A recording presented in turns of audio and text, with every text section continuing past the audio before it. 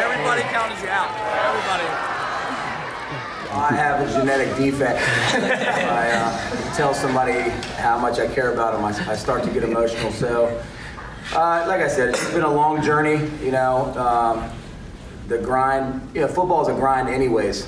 You know, regardless of what you're going through, and then when you add that, what we went through on top of that, it's just you know, it's a lot, and it just felt really good to just kind of exhale a little bit.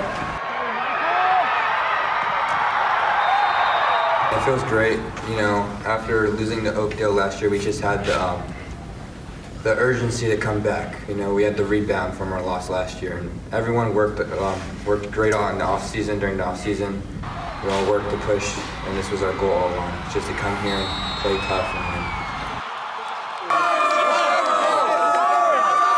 It's great, you know. It's all we wanted this whole season, and just to, like Coach Wallich said, come out on top of everything. And it's just it's a great team win, and it's definitely a great feeling.